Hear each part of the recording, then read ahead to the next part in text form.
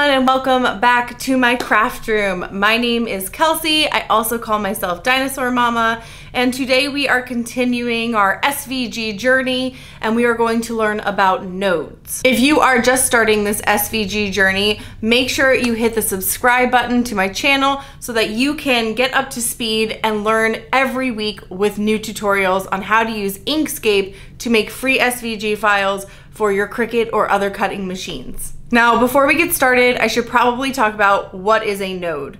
I have mentioned them in a few of my other Inkscape 101 videos, but nodes, I like to say, are points that your Cricut goes to make the cut. So it starts at one point at one node, and it's going to cut to the other point on a path to another node.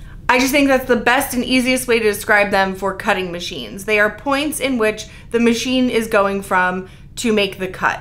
So in today's tutorial, we will go through nodes, and you'll see all the different functions that are available within Inkscape to change those nodes to make SVGs. So now that we have a basic idea of what a node is, let's get started in Inkscape. Start by looking at where you can go into the node function.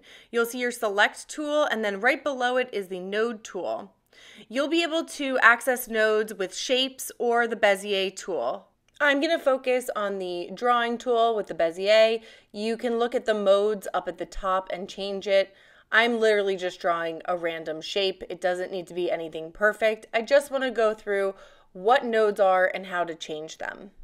Now, as you can see, to draw this random shape, I just went point to point, and I'm moving around the points now within node mode. And by using these points, you're able to make your paths longer, you're able to curve them. The nodes are the place where the machine will stop cutting and turn or change the path. So as you can see, you can move all these nodes around, up and down to create your shape. And the red line is going to be the path where your blade is cutting on your Cricut or your cutting machine. You can move these paths to make different shapes. They can be rounded, they can cross over each other, but where you're putting those nodes are going to be how the blade is cutting. Now let's take a look up top on how to add nodes in if you want them to be even. So this first button up at the top when you're in node mode will add a node in between on a path perfectly in the middle. So if you have multiple nodes selected, like you see here, the more I click it, it just keeps going in the middle over and over again. You can also click anywhere on a line and double click, and it will add nodes as well. The button to the right that I just clicked, that removes the nodes. I went through all the buttons in the middle. I've actually never used this drop down. So when getting started, I don't think that this is really necessary, and in the future I'll do more research and get back to you about how we could use these to make our SVG files. Now let's move over to these four buttons. When you have two or more nodes highlighted and you click that first button, it's going to join them. So it's going to bring them to one center piece. So I have three clicked, I clicked join, and it brought it to the middle, like centered it perfectly. So think of it as a centering for nodes.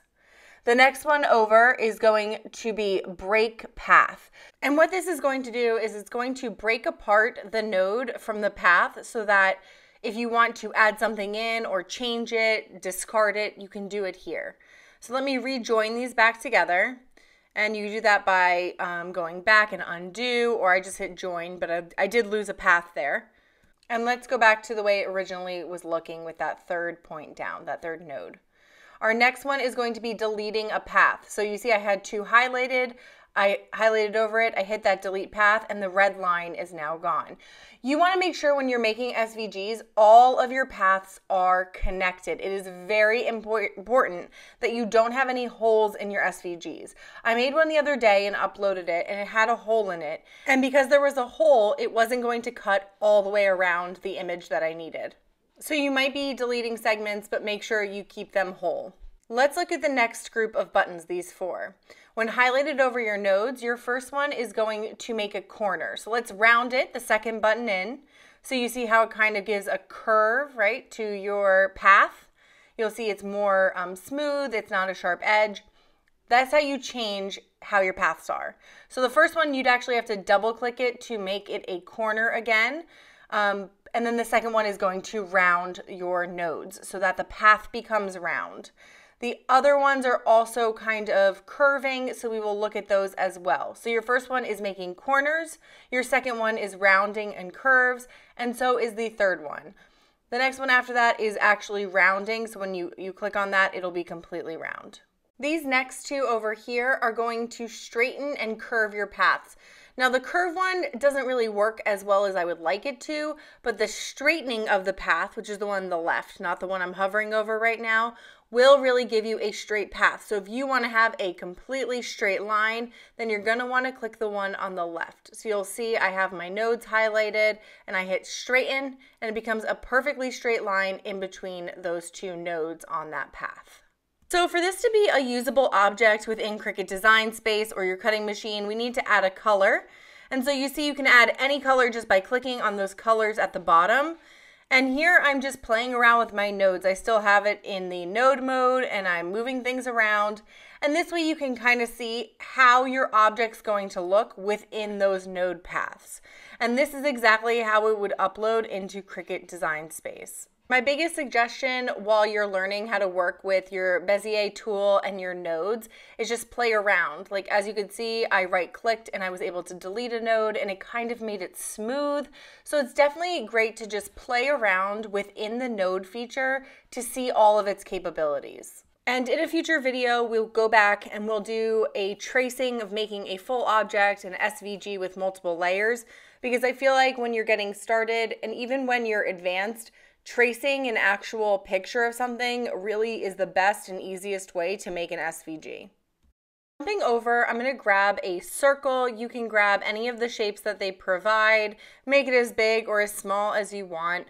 I just want to show you that when you have a shape that they provide, whether it be the rectangle or the stars, these don't have nodes when you first bring them out. You have to add that in kind of. So while you are on your object, you'll go to path up at the top. It's a drop down and go object to path. And that's going to give you the nodes. So now we can go through and start playing with our buttons. Here I have it clicked and I'm adding in multiple nodes just so you can see on this circle. And now I'm just grabbing paths and pulling out. I just wanted to show that you can change any shape, object, play around with it. It's just the best way to do it is just playing around and seeing how you like it, how things work for you, how things move. You know, it's okay to make mistakes and see how they look. And then once you start learning all of the functions, that's when you can start creating more and more items. And just looking this over, if I grab a bunch of nodes and hit delete, you'll see it stays kind of smooth and rounded, and you can move this around to make different shapes, make different objects. Like this kind of looks like a baseball hat. And so there's tons of different ways to move these around. And so nodes, again, are just your points, and then you're adjusting paths. So same part for a rectangle. You can round the edges easiest when you're within the shape. Then you need to go to path and object to path to see all of the nodes. So again, you can round within the shape, but then you have to add in the path and the nodes to actually be able to mess around with it and change the structure of the shape. And if you have any questions on what nodes are and how to use nodes and paths, don't forget to drop a comment and ask me a question. Thank you so much for joining me today on my tutorial on nodes for Inkscape. And if you haven't already and you gained something from this video, please remember to give it a like and subscribe and turn on those alerts so that you can continue your SVG journey with new videos every week. If you feel like you need a refresher or you haven't already, please remember to check out my Inkscape 101 tutorial playlist, and this will teach you some very basic techniques on creating your own SVGs. Happy crafting!